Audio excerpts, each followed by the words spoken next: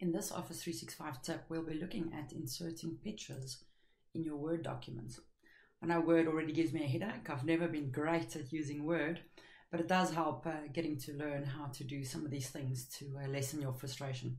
So if I had to go and select an image to insert into this Word document, and we'll just insert that image, you'll have different options. So sometimes you want the image to be wrapped by other images. So if I drag this image slightly smaller, maybe you actually want this image to be wrapped by images, by text, or maybe you even want it to be behind the text. So if you click on the image, you'll see that there's a little button on the right hand side, and it's called Layout Options.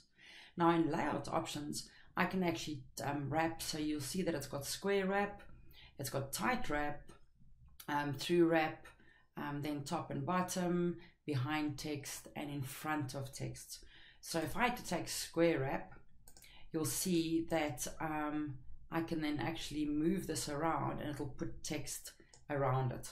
If I use the tight wrap, which I normally prefer, it actually comes out a little bit neater as it just wraps a little bit closer to the image.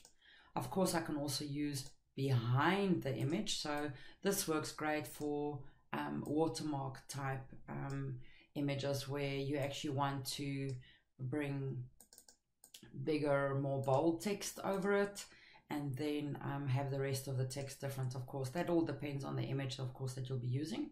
So putting it behind the text, and then of course you can also put it in front of text, which, let's just think about that, really doesn't make a lot of sense for me. So I definitely wouldn't use that to put it in front of text.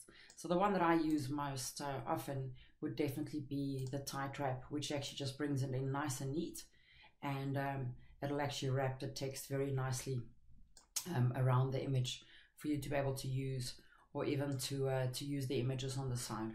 So I think that'll help you a bit. So layout options in Word for the images will definitely help you create better looking documents.